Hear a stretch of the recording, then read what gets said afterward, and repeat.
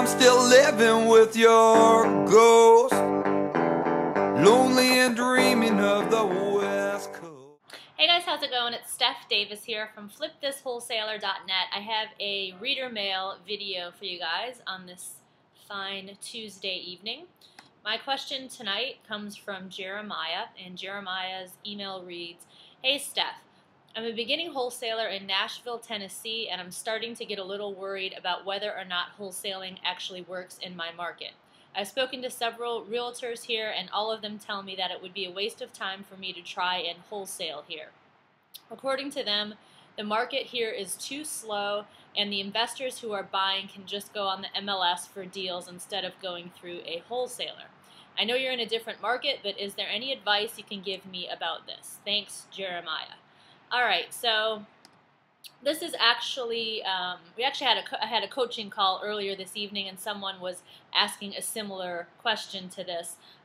So Jeremiah he's just getting started. He's approached some realtors, and the realtors are telling him that wholesaling doesn't work.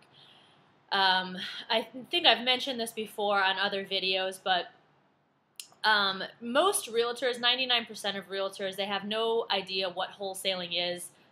It's not really, you can't really fault them for that. That's not really part of their job. Their job is to find buyers for houses, not to find wholesalers to find buyers for the houses.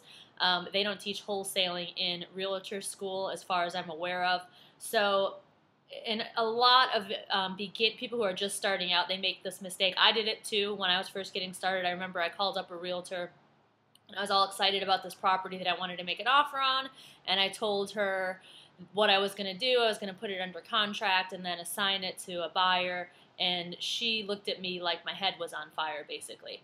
And I got all discouraged and went back to, I think it was like flippinghomes.com, and put a post on there similar to what Jeremiah just wrote me, that was saying, you know, I don't think this works where I'm at. This realtor told me that it doesn't work, blah, blah, blah. So first thing you need to do, especially if you're just getting started, just keep in mind that wholesaling and most creative real estate strategies and techniques are not mainstream. So most realtors, brokers, a lot of title companies, they're not going to know what the heck you're talking about. So you want to, it's very, very important when you're just getting started to surround yourself with people who are actually successful at whatever it is you're trying to do, whether it be wholesaling or short sales, lease option, subject to, whatever. You want to find people, whether it be in your market or you can go online. It's very easy to go to like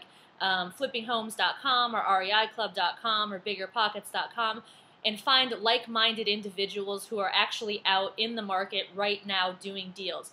And those are the people that you want to take advice from, okay? It's very important.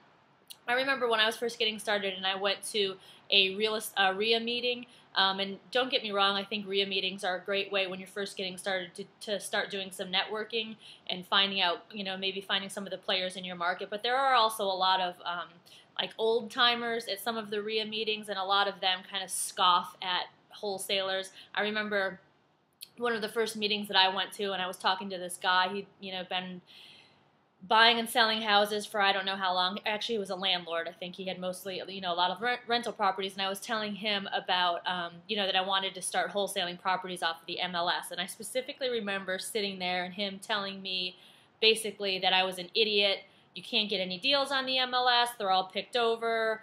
He just went on and on and on about how you can't, this doesn't work. You know, try doing something else or do something else because that doesn't work. So, and at that point, I had already located some people in my market and in other markets. I was very active on the flippinghomes.com forum. I had found a couple people on there that were very, very successful at wholesaling REOs. So at that point, I just remember telling myself, from this point forward, I'm putting blinders on, and the only people that I am taking advice from when it comes to wholesaling, in my case it was wholesaling REOs, the only people I am taking advice from are people who are successful at wholesaling REOs, and everyone else basically can suck it, for lack of a better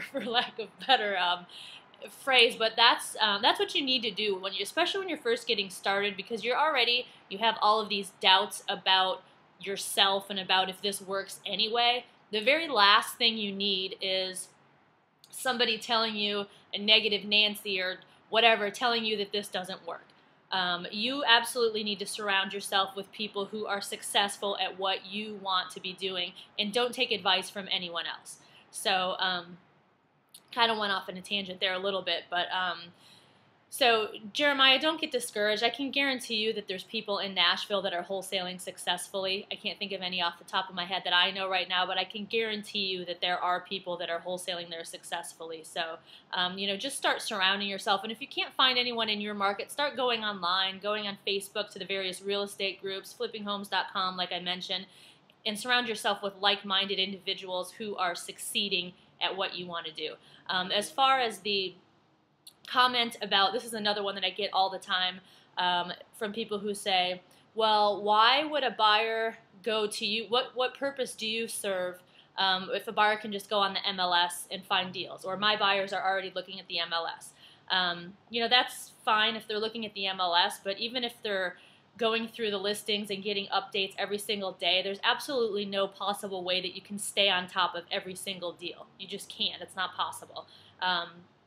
That's one part of it. The second part of it is a lot of the deals that, for me anyway, that I have gotten off of the MLS, they weren't listed at great deals. They became a great deal when I made an offer and got, like, say, a lower offer accepted.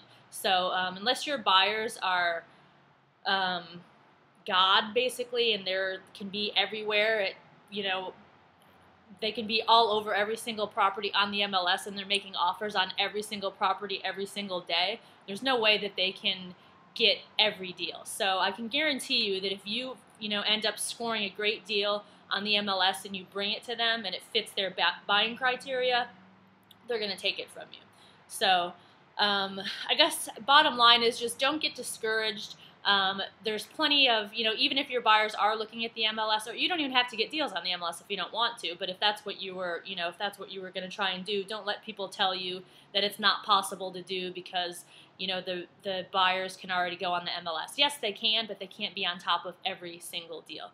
And then as far as, like I said, just don't be taking advice from, people who are not successful already at wholesaling, because I see so many people that get sidetracked and they get discouraged from talking to, and sometimes it's not even realtors, it's relatives or coworkers who just want to squash their dreams and say, no, this doesn't work, you can't do that. Somebody's just trying to sell you something. That's not the case. There's plenty of people out there in every market that are succeeding right now at wholesaling and rehabbing and whatever. You just need to go find those people, start hanging around them and taking your advice from them.